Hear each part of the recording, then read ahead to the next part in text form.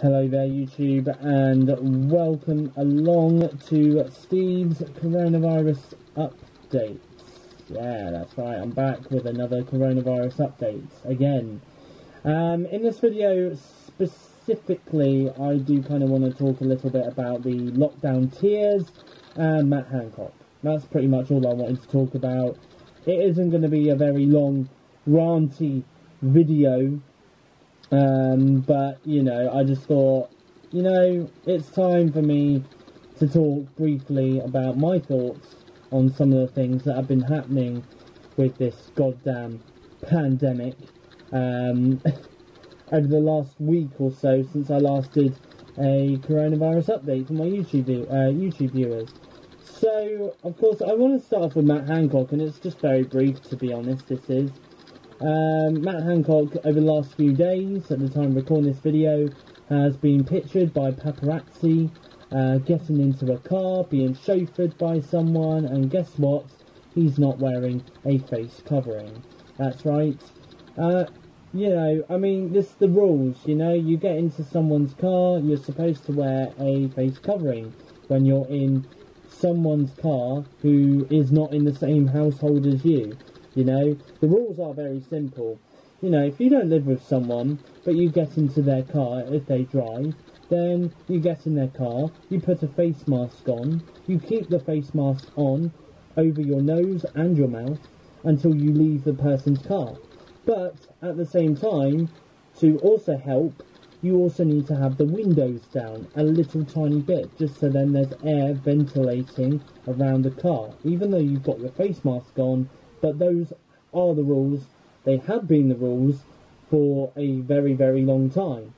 So, anyway, Matt Hancock has been pictured over the last few days without wearing a face covering in a chauffeured car. Now, I don't understand why he decided not to wear a face mask. You know, to be honest with you, this was a few days ago. I haven't seen any news stories in the news, you know, about him apologising for the error that he's done. You know, I just don't understand it. I really don't. You know, it's one rule for us, the British public, but yet public figures like the Health Secretary Matt Hancock, you know, and other ministers in the government, they seem to think, well, it's okay.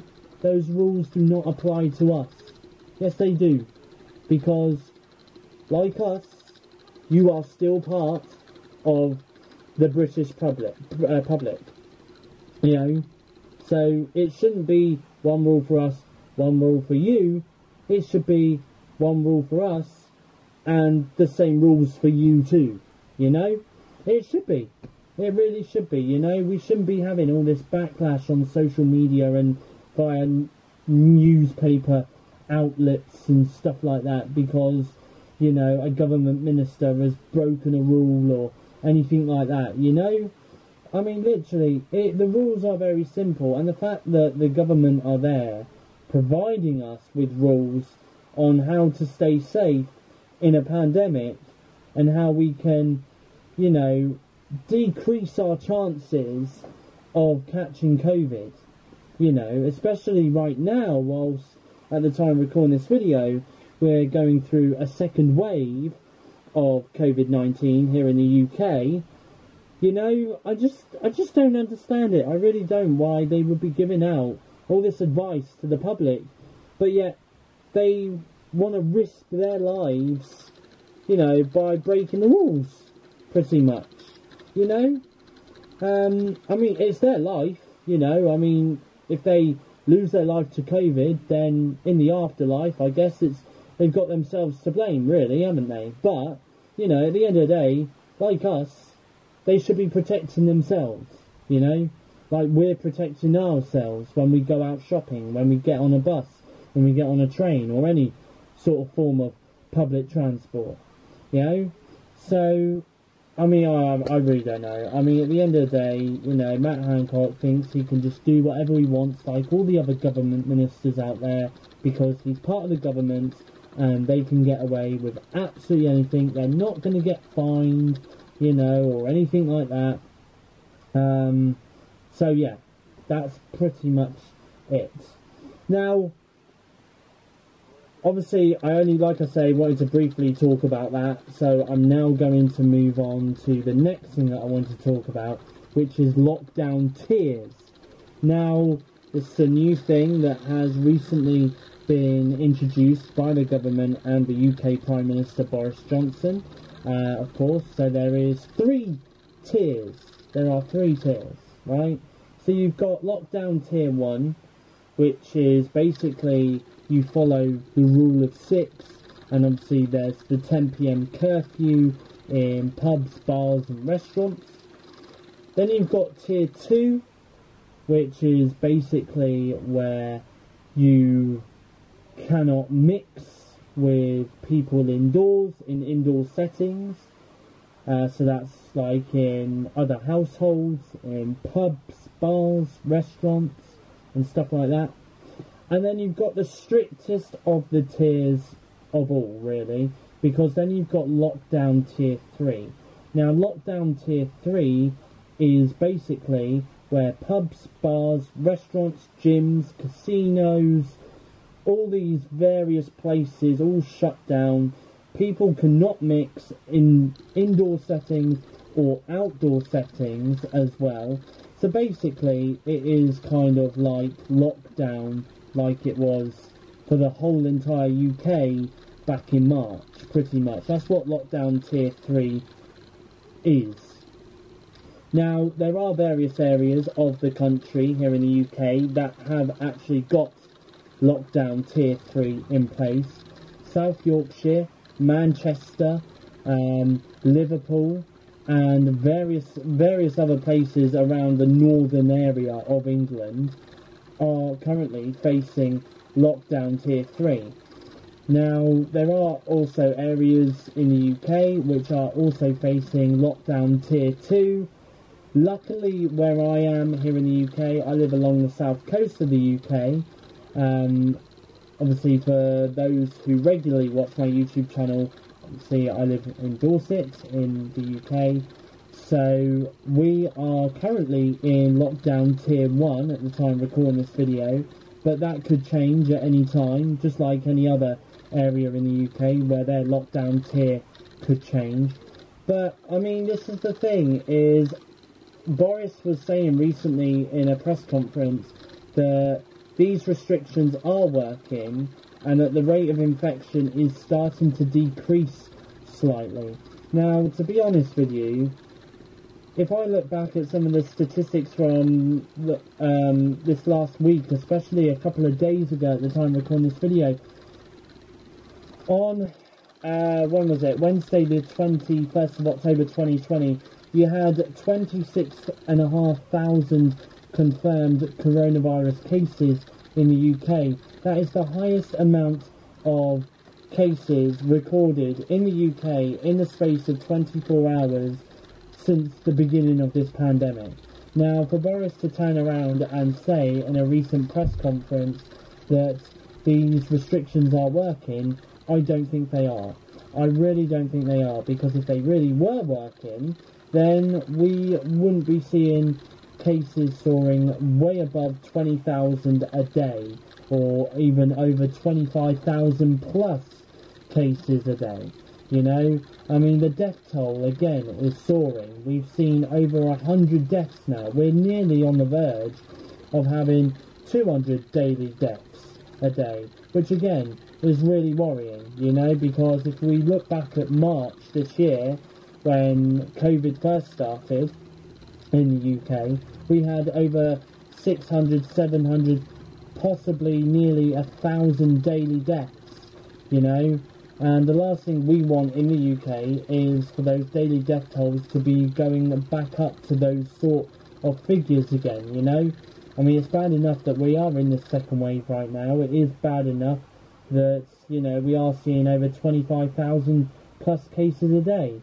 You know, and it is bad enough that quite a lot of us can't go out and see friends and family and stuff like that, because obviously we may have various people in our lives who are vulnerable to getting the virus, and obviously we need to do as much as we possibly can to protect those vulnerable people that we have in our lives, you know, loved ones and friends and family and stuff like that. So, yeah, at the end of the day, you know, the lockdown tiers, in my point of view, isn't working at all. And you've got various other areas of this country, like Northern Ireland, like Wales, like Scotland, who are now starting to introduce circuit breaker lockdowns.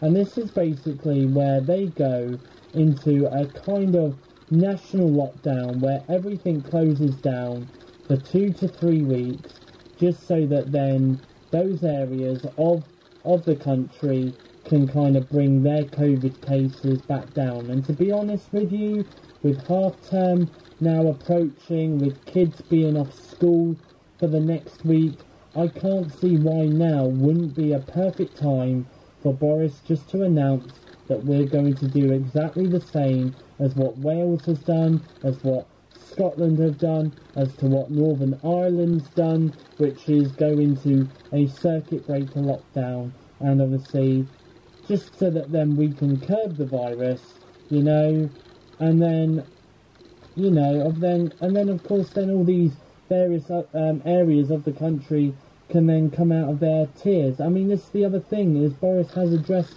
this week, really. He was urged by Keir Starmer this week during PMQs on Wednesday the 21st of October 2020. He was urged by Keir Starmer to answer the question, how do you plan on getting these areas of the country out of their lockdown tiers, in terms of like Liverpool and Manchester and South Yorkshire, which are currently in the highest, strictest restrictions going in the country. And Boris really failed to answer that question. He said the only thing we can do right now is to try and bring that R rate down below 1, you know, or between 1 or below 1. Now, to be honest with you, that doesn't really say a lot, does it? That's not really telling, you know, the MPs in the House of Commons how you plan to get these areas out of their tiers, you know? I mean, with Liverpool and Manchester and South Yorkshire, for example, you know, they're in tier 3 right now. So is it going to be the case that in around about 3 or 4 weeks' time, they come out of tier 3 and then go into tier 2 lockdown, and then in about another 3 or 4 weeks' time, they then come into tier 1 lockdown? You know, is that how the process is going to be? I mean, this is the thing, is, you know, where do we go? Where do these areas come out of lockdown? How do these areas come out of lockdown? You know, especially the ones with the strictest of restrictions in place. You know, these questions do need to be answered, and they need to be answered sooner rather than later, to be honest. But, of course, this is Boris. He isn't going to answer these questions anytime soon, I don't think.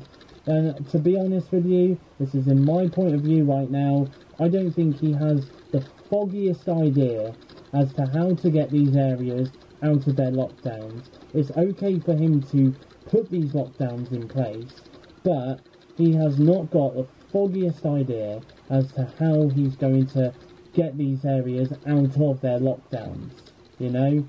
And that is the very harsh reality of it right now, you know? And to be honest, it is very sad for people like for people that are living in places like Liverpool and Manchester and stuff like that, where right now they have no idea, they cannot plan anything for the next month.